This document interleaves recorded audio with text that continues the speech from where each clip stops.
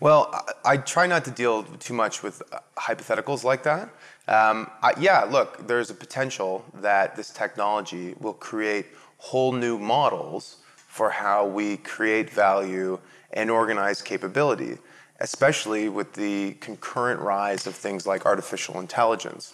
So if instead of Uber, you've got Suber, so a blockchain Uber, where a bunch of autonomous vehicles are using a native digital currency to transact and enter into contracts with each other and with fares.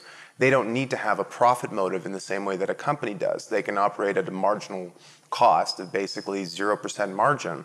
So there's no more money being made.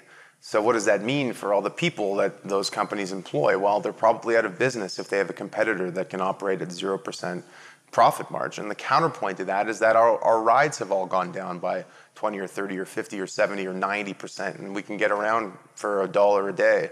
So what kind of utility and value does that create in the economy? So who knows? I mean, there are lots of positives and negatives. I think we're a long way off from a world of idle humanity, not having anything to do. If anything, past technology revolutions have told us to be humble in making that prediction. This has happened a lot in the past, going all the way back to the invention of the automated loom and the Luddites in England in the early 1800s. So we're still going strong. And I think that the future will hold lots of surprises for us. New business models, new ways of creating value, new ways of keeping people busy, and hopefully it's done in a way that's responsible. So we'll see.